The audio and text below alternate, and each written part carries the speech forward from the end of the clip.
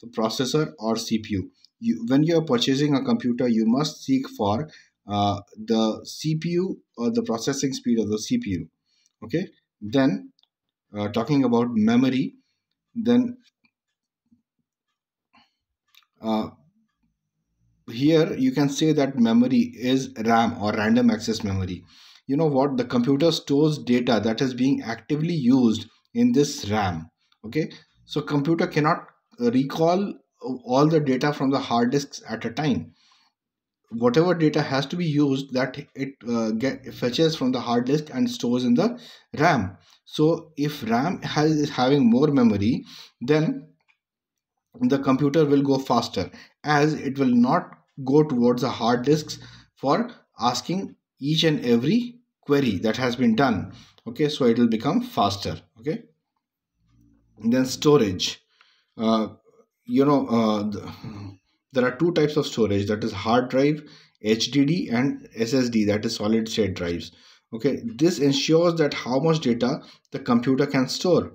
So this how much data a computer can store is determined by the storage. Okay, then we are talking about the graphics. Okay, so for displaying quality images, video, and 3D models, the graphics is used. If you are going to purchase a computer, you have to seek for these points, and apart from these points you will have to seek for some more points. Those are the input devices: the keyboard, mouse, touchpad, joystick, touch screen, and digital pen, etc. are the input devices. Okay, whatever input devices you are comfortable with, you have to seek for that. Okay, and then output devices. The output devices like monitor, printer, plotter, speaker, these are the output devices.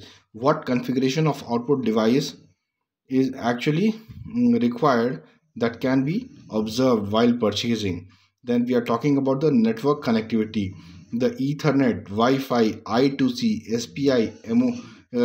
These are certain network connectivity modules: Bluetooth, infrared, etc.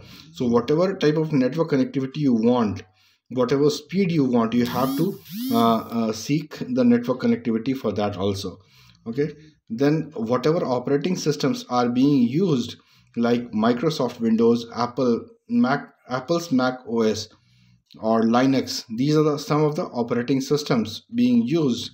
Okay, so in your computer, what operating system is there, and what operating system you want, you have to seek for that. Then coming towards the software, what all softwares are there in your computer pre-installed or you want to install, like the Microsoft Office, media players and games, etc.